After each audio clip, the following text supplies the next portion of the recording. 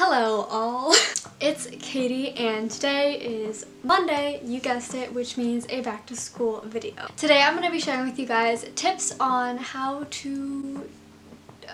Today's video is going to be tips for online school. Okay, so I really want to share with you guys tips for how to succeed in online classes or online school, I'm gonna put this down, or online school in general, because obviously with COVID and quarantine and everything, school's gonna change drastically for everyone. For me personally, it's a whole confusing thing. I go to Miami University and I'm gonna be a senior, which kind of stinks.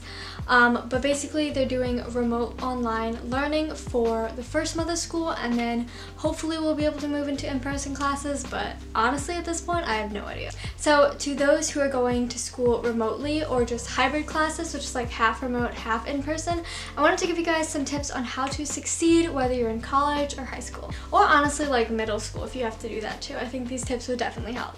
I'm gonna be completely honest, online school is not easy, so I hope these tips help you, and let's jump right into the video. The first tip that I have for you guys is to set a schedule. Now, depending on what your teachers or professors do, they could either do a work at your own pace, or they could do a specific time Zoom meeting, or like WebEx or Google Meets or whatever you guys use. It's really important to know when you have those specific classes so you can plan for it, so make sure you have a set schedule, and that will keep you less stressed. The second step that I probably should be working on a little more for this semester is getting ready for the day and not learning in bed. I was that person who would wake up for class and stay in bed in my pajamas and then learn through that, and I have found that that is not effective at all. I tend to get distracted and just kind of zone out because I'm super comfortable in my bed. So get your butt out of bed, go get ready for the day. You don't have to put on makeup, you don't have to get really fancy, but just get out of bed and get out of your room. This way you will be more motivated to work and you will be more focused. Step number 3 is to have a planner. This can be a monthly, a weekly, a daily,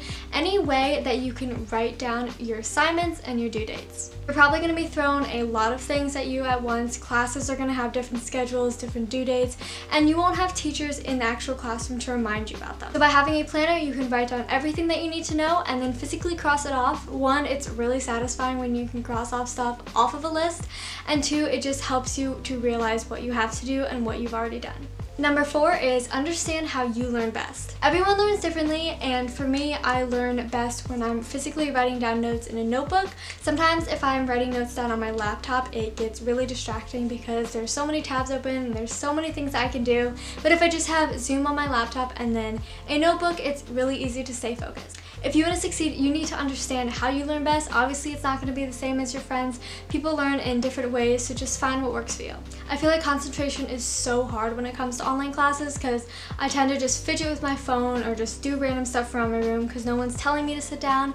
So it's a very different environment. You just need to stay focused. That actually kind of goes into my 5th one, which is getting rid of distractions. I know from next semester, from what I've learned in March and April, that I cannot work in my room. I get so incredibly distracted and there's so many fun things that I can do.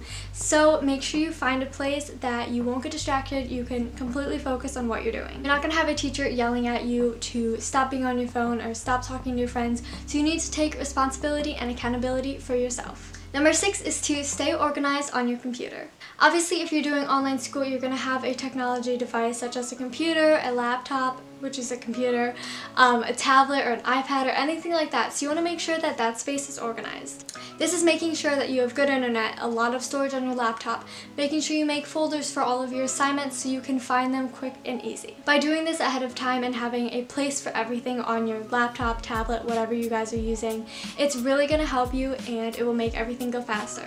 I also would recommend getting an external storage device. I have one for my laptop and I absolutely love it. It just backs up all of my documents so I don't lose anything. I think this is number 7, but do your work in the morning or as early as you can.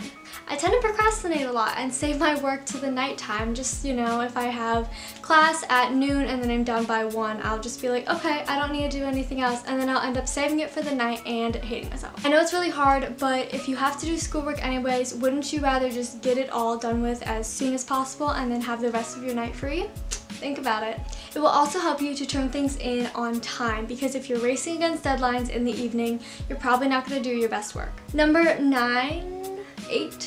8 is use your professor's office hours to your advantage. I'm gonna just assume this, but I'm not really sure, but I think that professors and teachers are gonna have office hours for you if you're doing online school, so definitely use those to your advantage.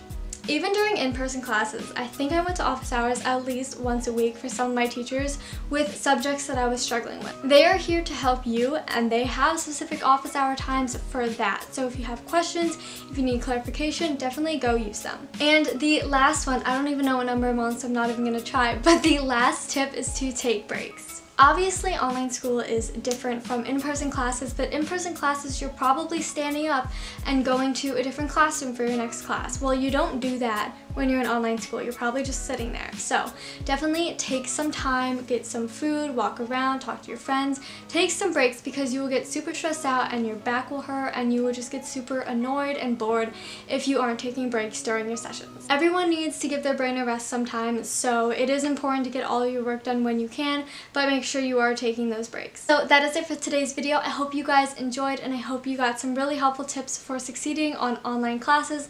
I know it's kind of scary and I know it's kind of gonna suck, but we have to get through this, and I hope you guys learned a lot. If you guys need anything, tips, advice, anything like that, just message me. You can DM me on Instagram, you can message me down below. I will be there to help you. Also, let me know what you guys are doing for school. I'm interested to know what other people are. My college, like I said, is going remotely for the first month, and then we're just kind of see what goes on from there. So yeah, I'm interested to know. Thank you for watching again, and I'll see you later. Bye.